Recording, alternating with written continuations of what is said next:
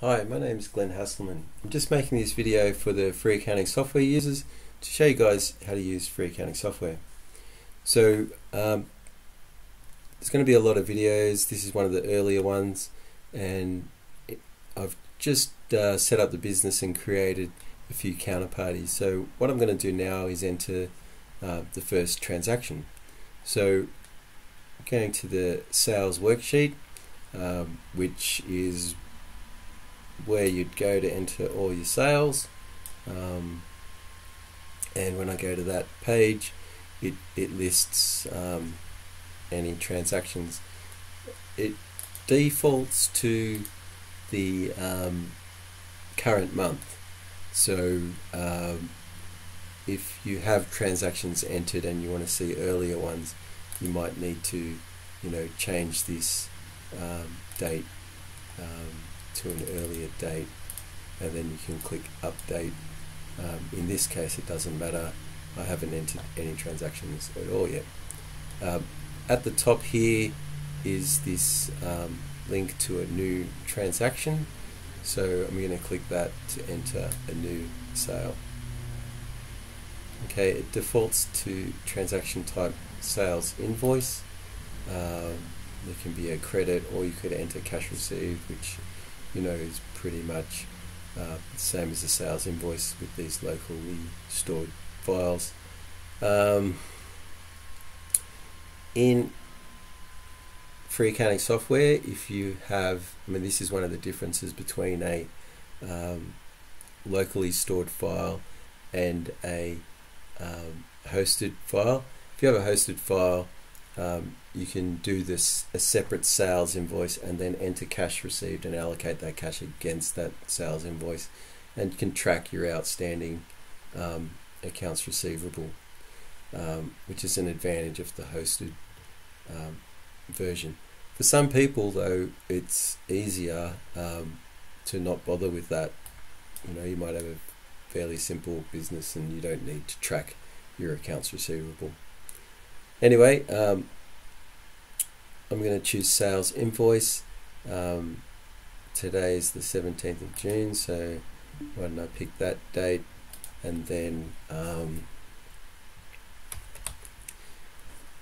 going to select the customer. So you might have a very long list of counterparties.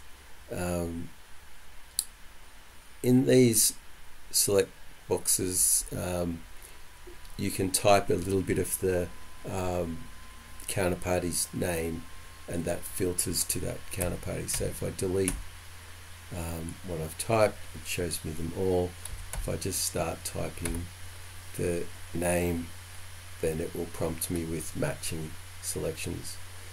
You do have to actually click on the option, or if you press the down arrow and enter, it will select that.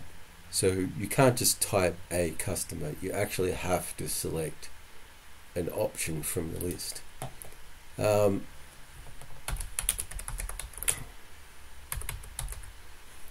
Okay, giving it a comment. These kinds of boxes can actually have more lines. If you keep typing, you can add as much as you like.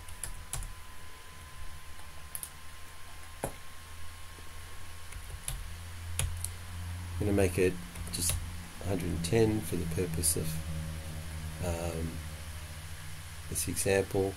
This is another autocomplete select box, so I've just typed a little bit and now selecting the account.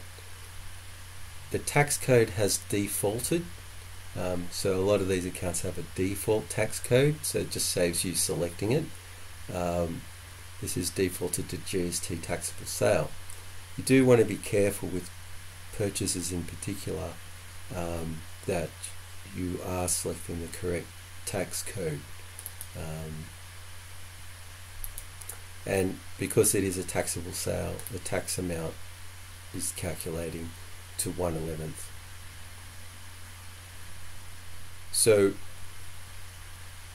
the amount here is always the amount that you are paying or receiving. Okay, I don't want to say it's the GST inclusive amount, because sometimes it's not applicable for GST. There's payroll things as well, but the amount is always the amount that you're paying or receiving. Sometimes I get a query, can we make it so you can enter the GST exclusive amount and have it add GST? And I think it'd be confusing if there was alternatives on how to enter things like that. So this is a transaction where you're charging $100 plus GST of $10.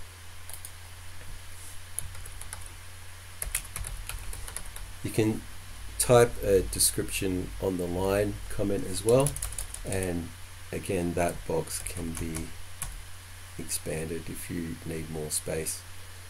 Another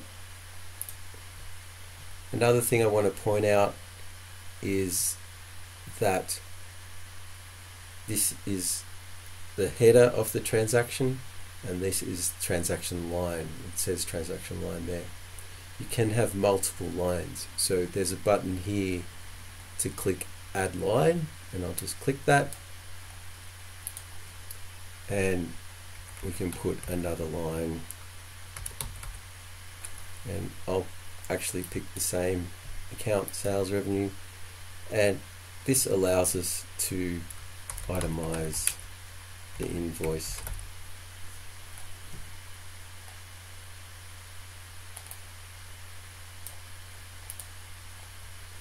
Okay, I've just clicked the save, and it confirms in green that the transaction was saved. There can be instances where it has an error. For example, if you didn't select something, then it might prompt you to fix that. You can click this transaction PDF, and just save that, and it creates a tax invoice for you.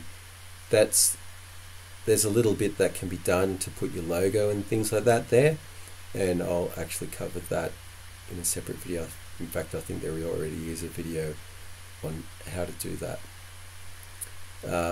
Again, it's a slight difference between the hosted files and the locally stored files, where the hosted one has a few more customizations, but then again is a little bit more trickier as well. Okay, so I don't want to cover too much in this in these individual videos, but I will quickly mention something on the purchases side of these transactions. So there is this other purchases worksheet. Perhaps this looks a little bit strange because I've got a home office expenses worksheet and an other purchases worksheet. I intend to add more worksheets for different kinds of purchases. For example, motor vehicle purchases and internet, telephone, and like maybe personal services income and things like this, and the common things that that would be helpful to micro business owners.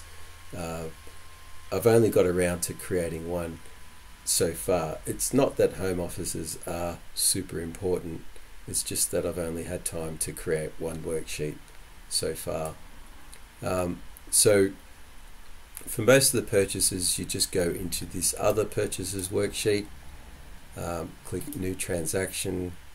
You can leave it as a purchase invoice or change it to cash payment. Choose the date. Again, it's all pretty much the same, but we're just entering a purchase.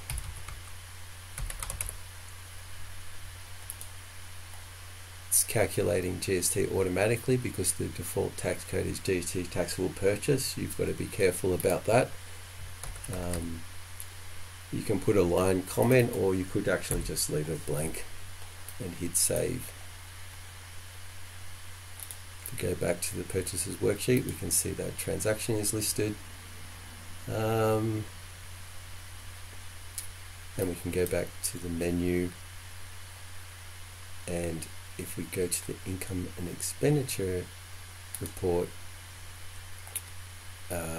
which defaults to the full year, we can see those amounts are flowing through.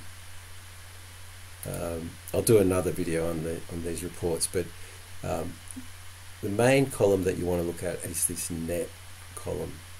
The software does give you a gross, which includes the GST and the tax amounts. Most accounting software will just give you the net column, but I think this gross and the tax amounts are actually quite useful. So anyway, I'm covering too much, and I want to keep these videos very specific. So that's all there is to entering basic transactions in free accounting software, and I hope this video has been useful, and thanks for watching.